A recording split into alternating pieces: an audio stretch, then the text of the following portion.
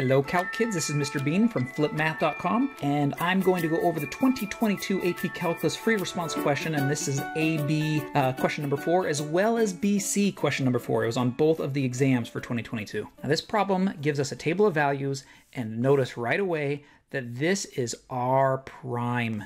This is already a rate of change here. It's in centimeters per day. And that's an important thing to recognize for when we are being asked several questions about it. So we have an ice sculpture that's getting smaller and smaller for 12 days. And it is a twice differentiable function. That's important because if it's twice differentiable, that means it is continuous. And so I'm just going to write that down because that might come back for some of our other problems that we're going to work with. So the first thing is to approximate the second derivative of r at 8.5, and we're going to use the average rate of change over the interval 7 to 10. Now that makes sense. 8.5 is going to be right in the middle here between 7 and 10. So we're just going to use the average rate between 7 and 10, and let's show our computations. So my second derivative, evaluated at 8.5, is going to be approximately, and then you just use this rate of change here. So remember, it's the change in y. So the y's have to go on top, and they almost always do this to us where they swap them. The 7 and 10, those are the change in x's, and those go on bottom of the fraction.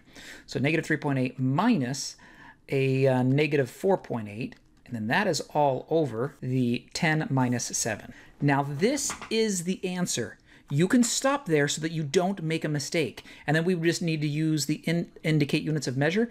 And so what is that? Well, it's centimeters per day, but it's the rate of change of that per day. So you could say centimeters per day squared, or if you wanted to write it out as centimeters per day, depending on how you want it. Now, if you wanted to just see, yes, you could keep going and end up with this as your answer, negative 0.6 over 3, which equals negative, I forgot the negative there, negative 1/5 centimeters per day squared. But again, I would just really recommend you stop right there and use that as your answer, and don't stress about the computation part of simplifying it on the AP exam. It'll save yourself time and save yourself some mistakes of computation. And this lesson was from 2.1. 2.1 was lesson right there, defining average and instantaneous rate of change at a point. All right, next up, we're asked, is there a time between 0 and 3 for which r prime of t equals negative 6?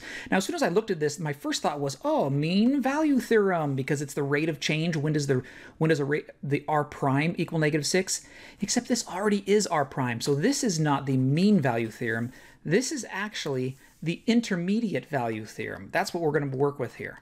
Intermediate value theorem, because we're looking at when does this thing actually equal negative 6. So you remember that twice differentiable stuff? That tells us that we know that r prime is continuous. It's differentiable, therefore it's also continuous, is continuous. So we're allowed to use the intermediate value theorem. Now I've got that, what do I know here? R prime of 0 equals negative 6.1, and r prime of 3 equals negative 5. So if we're at negative 6.1 and we go up to negative 5, that means at some point in there, we must be equaling negative 6. So we can say, by the intermediate value theorem, r prime of t has to equal negative 6 for some t on the interval 0 to 3, because we've shown right here that negative 6 has to be in between r prime of 0 and r prime of 3. And that one is lesson 1.16. 1.16 was, what is that one? Right there, intermediate value theorem.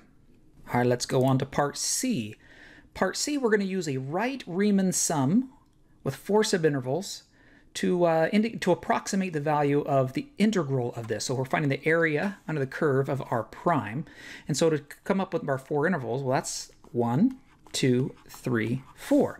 And so what we need to do is show that this is approximately, now you have to show the width times the height. So the width of this first interval is 3 days. So I'm going to say 3, and I'm multiplying it. Since it's a right Riemann sum, I do the right side of the interval, which has a height of negative 5. So I'm looking at each of the rectangles and adding them up. So the height of the next one would be 4, and I multiply by the height on the right side, which is negative 4.4. And you continue on, and you get these here. All right, so now this is where I would stop.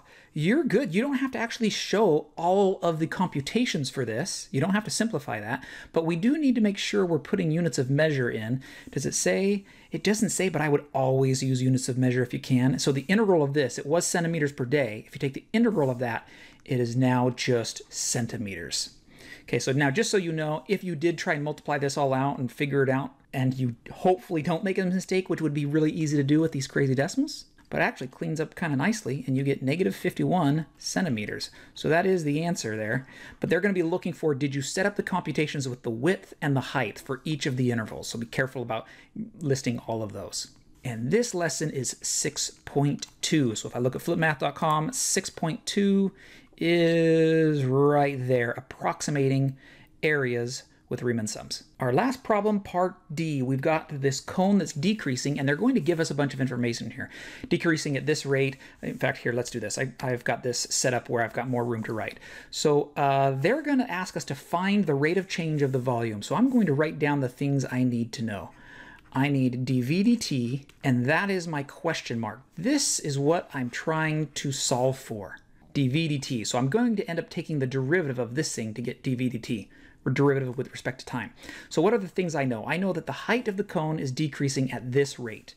So I can say dh dt is equal to negative 2 centimeters per day.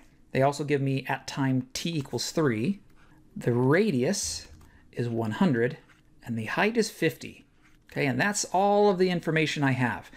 So let's start trying to figure out how to do this. We're going to take this thing and find the derivative of that by taking this thing, use the product rule. So I'm just going to take the constants and leave them in front, kind of like I'm factoring it out of the whole thing.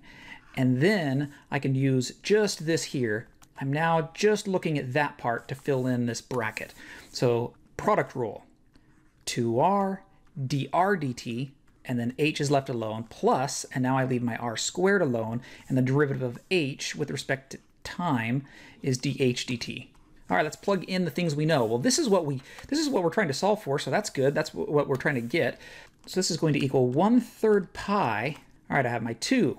What's my r? R was 100. What's my dr dt? Uh-oh, there is no dr dt. So what am I supposed to put there? Well, I know that at time t equals 3, dr dt, look at this, it's right here. At time 3, we have in the table what dr dt was. R prime of t is dr dt, so it's negative 5. So I can go back here and say that that's a negative 5. And then the h was 50. And then I just keep plugging things in. R squared, so I have 100 squared. dh dt was a negative 2. And then I'm done. That is my answer. And if I wanted to use units, I think it already gave me the units, right? Yeah, cubic centimeters per day, but I still like to write out my units, centimeters cubed per day. It's just good habit to write out the units. So there's the answer, and I would stop right there. You could simplify this, but you're bound to make an error.